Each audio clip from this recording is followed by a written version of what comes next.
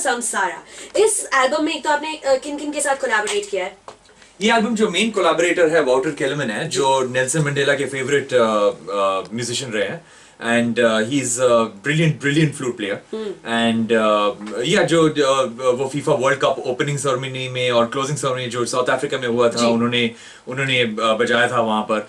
तो वो बहुत मेरे अच्छे दोस्त है, बहुत ही करीबी दोस्त है। और ये जो एल्बम एक 3 साल का कोलैबोरेशन रहा है हम दोनों में। एंड उनके अलावा हम दोनों ने 120 से अधिक म्यूजिशियंस के साथ कोलैबोरेट किया है 5 कॉन्टिनेंट्स में। तो हम लोगों ने बहुत ही ट्रैवल किया है इस समय में, और बहुत सारे म्यूजिशियंस के साथ कोलैबोरेट किया है। कितने ट्रैक्स हैं इस गाने में, इस एल्बम में टोटल? Totally 14 tracks. और किस ट्रैक को सबसे ज्यादा पॉपुलैरिटी मिली, जो 450 स्टेशंस पर बजाया गया सबसे ज्यादा? एक्चुअली 3 ट्रैक है, लेकिन उसमें से जो मैं मानता हूँ सबसे ज्यादा पॉपुलर रहा है वो लॉन्गिंग है, जो बहुत ही इंडियन ट्रैक है। तो आई थिंक वो सबसे ज्यादा पॉपुलर रहा है वेस्ट में। आपने अपने रीसेंट इंटरव्यूज में कहा, पहले इंटरव्यूज में भी कहा कि आप महात्मा गांधी की फिलॉसफी को फॉलो करते हैं, नेल्सन मंडेला की फिलॉसफी को फॉलो करते हैं। तो विंजर समसारा से उसका रिलेशन है? बहुत करीबी रिलेशन है, बहुत ही करीबी रिलेशनशिप है, क्योंकि मैं जो म्यूजिक बनाता हूँ हमेशा अपने बिलीफ्स और अपने फिलोसफीज के बेसिस में बनाता हूँ। तो वॉल्टर केलमैन और मैं जब 3 साल पहले मिले थे ये एल्बम की शुरुआत में, तो हम लोगों को ये व्हाइल वी वर टॉकिंग ये रियलाइजेशन हुआ कि महात्मा गांधी अपने first half of Mahatma Gandhi life he spent in south Africa. तो बहुत ही साउथ अफ्रीकन नेस महात्मा गांधी जी में है, और नेल्सन मंडेला महात्मा गांधी जी से बहुत इंस्पायर हुए हैं। तो बहुत ही इंडियननेस नेल्सन मंडेला में है। तो इस बार पर हमारी बहुत बॉन्डिंग रही है वॉल्टर केलमैन और मुझ में, और इसी बेसिस से एल्बम की शुरुआत और एल्बम की कॉम्पोजिशन शुरू हुई है। फैबुलस। तो अभी आगे क्या हो रहा है रिकी? What's happening next? आगे तो ये मेरी my life's dreams have already come true with the Grammy. What next? I want to go to the moon. तो ऐसे ही है, I want to go to the moon. लेकिन जो ग्रैमी मिलने पर मुझे बहुत ही वैलिडेशन मिला है कि I made all the right life choices, कि मुझे कमर्शियल म्यूजिक नहीं करना था। तो इस पर it's almost like somebody has pointed to me और बोला है कि आपने जो सारे डिसीजंस लिए हैं लाइफ में पिछले 16 साल से जब मैं म्यूजिक प्रोफेशनली कर रहा हूँ, आपने सब सही लाइफ डिसीजंस ली है।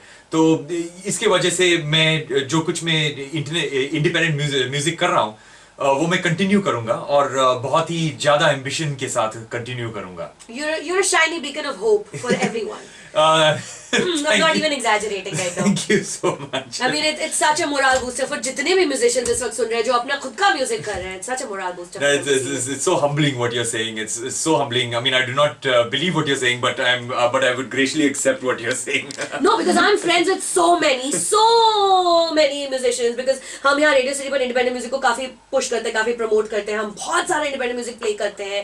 हमारी वेबसाइट है, हमारे टेरेस्ट्रियल रेडियो पर बहुत पुश करते हैं. तो मेरी मुलाकात हर रोज किसी ना किसी आर्टिस्ट से, म्यूजिशियन से होती है. Mad respect for everyone. But देखिए, बैक ट्रैकिंग लिटिल बिट यहाँ पर, कभी ऐसी मोमेंट तो आपके आई होगी इस 16 साल के जर्नी में जब आपको लगा होगा कि यार ये बहुत मुश्किल है, ये मैं अकेले नहीं कर पा रहा हूँ. वो मोमेंट याद है आपको, और उससे बाहर कैसे निकले आप?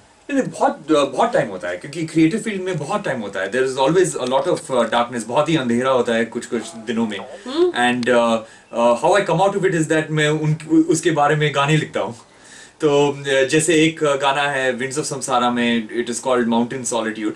तो वो गाना it was during a very bad phase during when I had lost all hope, and मैं सोच रहा था कि क्या करे ये म्यूजिक के बारे में एंड स्टफ लाइक दैट. तो जब ऐसे फीलिंग्स होती है तो आई चैनलाइज इट कंप्लीटली, और उसके ऊपर मैं गाने लिखता हूँ. So because I do not want to waste that moment, वो that moment of darkness. I want to utilise it, and I want to right about it, and I want to show the world कि darkness है, और darkness के बाद light भी आता है, क्योंकि वो गाना हिट हुआ है अमेरिका में. तो एक जो when I mean lot of despair, और जब बहुत ही अंधेरा होता है उस पर I mean there is a silver lining.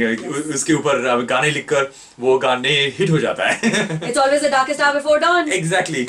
Perform कर रहे हैं आप एनी टाइम सून इंडिया में कहीं, जहाँ हमारे लिसनर्स अगर आपको देखना चाहें तो? एक बहुत ही बड़ी फॉर्मेट की कॉन्सर्ट में कर रहा हूँ मैसूर पैलेस के सामने. जैसे यानी ने ताज में कॉन्सर्ट किया था, वैसे मैं मैसूर पैलेस में कॉन्सर्ट करने वाला हूँ. तो वो डेट्स बहुत ही जल्दी अनाउंस होने वाला है.